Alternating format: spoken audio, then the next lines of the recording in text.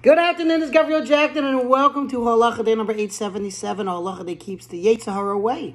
And today's Halacha is in honor of Scotty Asarch, who listens every day from Israel. Thank you, Scotty, for listening. Scotty's the best, as well as Tom and Bobby Asarch, Scotty's parents. Today's Halacha is for you.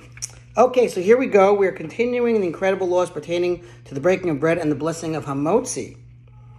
It is best to say hamotzi on the choicest bread possible.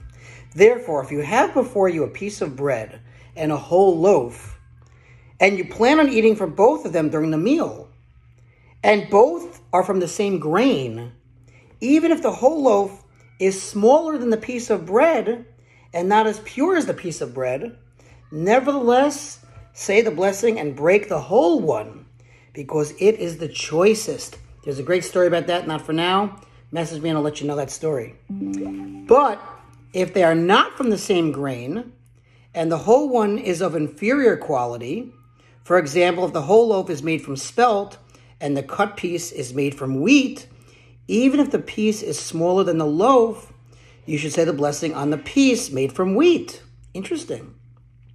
If, however, the whole loaf is made from barley, even though it is inferior to wheat, nevertheless, since barley is also clearly mentioned in the Torah, and since the loaf is a whole one, a God-fearing person should show respect also to the whole barley loaf. How can you accomplish this, says the halacha? Place the cut piece underneath the whole loaf and say the blessing, and break off from both at the same time.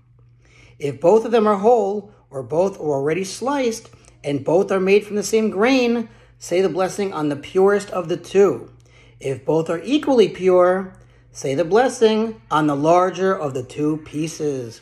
That was your halacha. That was 877. Thanks for listening. To sponsor future halacha, $36, $100 for the gold. Have a wonderful day. We'll see you tomorrow.